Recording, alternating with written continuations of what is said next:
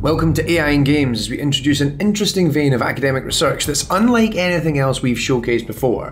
One fascinating aspect of studying as well as designing games is understanding how people play. What are you doing at any point in time and why are you doing it? Today we look at a significant body of research that explores this particular issue in a weird and interesting place. DICE's first-person shooter series, Battlefield.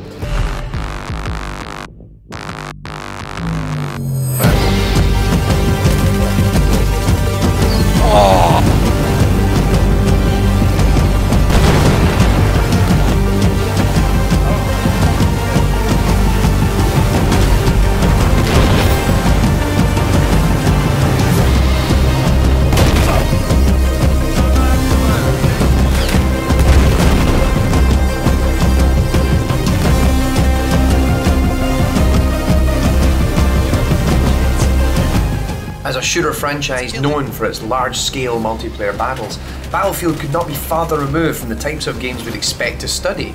But this is the home of an interesting research project coordinated by Shoshana Tchaikovsky of Tilburg University in the Netherlands, the task being to answer a small but significant question. Does the statistically trackable playstyle of a player significantly correlate to his personality?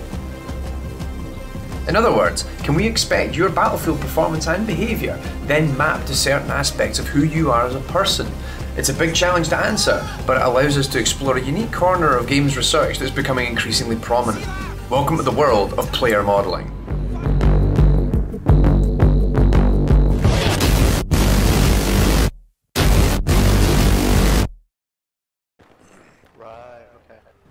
Player modelling is a discipline within games research that examines how we can gather and use data related to players and their experiences within a particular game.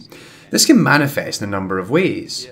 For example, we may model the specific actions that players make within games, or model the reactions that players have in the real world to what is happening within the game. We can gather information on a per-player basis, or extend this outwards into entire communities of players. Ultimately, the goal of a player modelling research project can vary, whether it be to mimic the behaviour of a player, such as that seen with the Drivatar in Forza, or to use data to instigate changes in the game world, such as the director of Left 4 Dead. But in this case, Tchaikovsky's goal was to map your in-game data to that gathered about who you are as a person. This was achieved through the PsyOps project.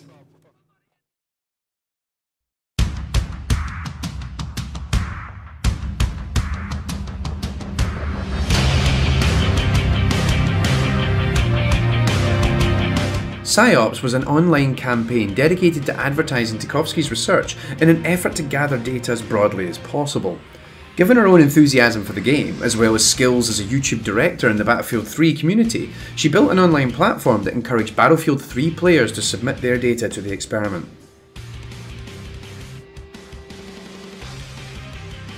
In conjunction with providing consent for their Battlefield profiles to be used, each player completed a personality assessment. This assessment would then be used at a later date to help relate their in-game activity to who they are as a person. While first gathering information about players' age, country of residence and gaming platform of choice, the personality assessment was built using the International Personality Item Pool, or IPIP, a collection of pre-built questions used by personality researchers. These questions can be used to help identify and classify users against the dimensions used by psychologists for dictating personality. These dimensions are collectively known as the Big Five: openness, conscientiousness, extroversion, agreeableness, and neuroticism. All in, PsyOps proved a huge success as a data gathering exercise, with over 13,000 submissions before it closed.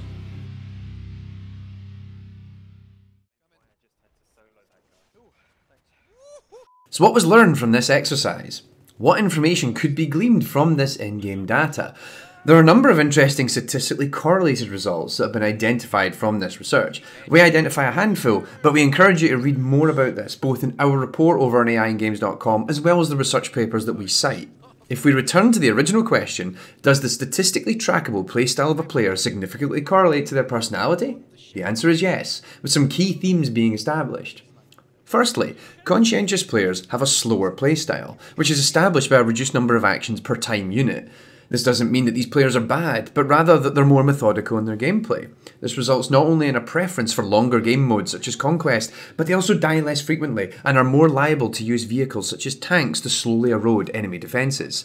Perhaps not surprisingly, these conscientious people take longer to unlock new equipment, given that if you play the game slower, you're less likely to score as many kills. Given that so many unlocks in Battlefield are linked to kills and assists, it's going to slow you down.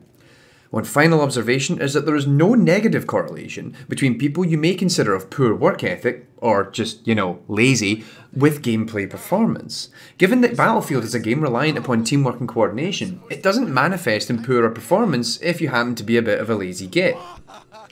But this wasn't the only analysis that took place.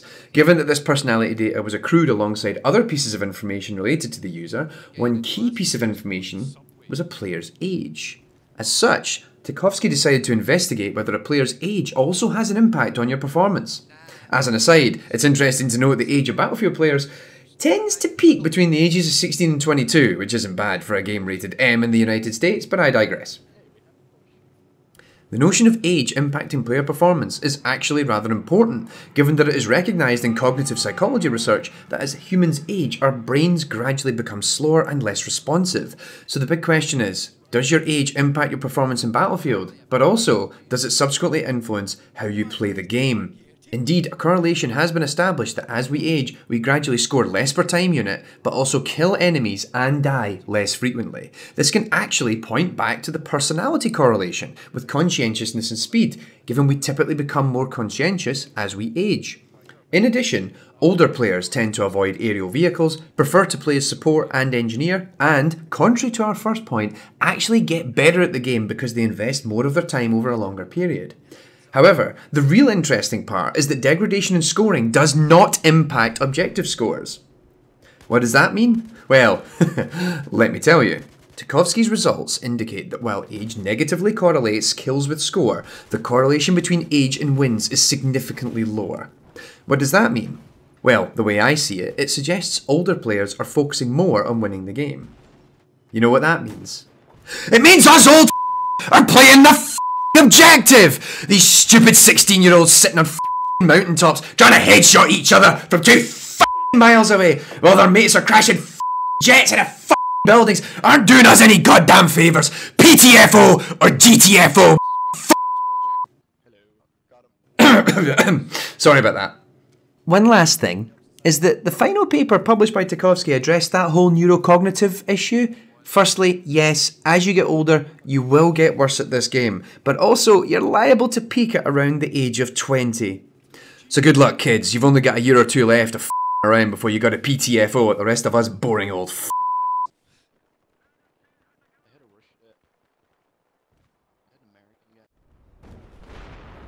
PsyOps was a big and bold entry into the world of player analysis, achieved against the backdrop of one of the biggest and most popular games at that point in time.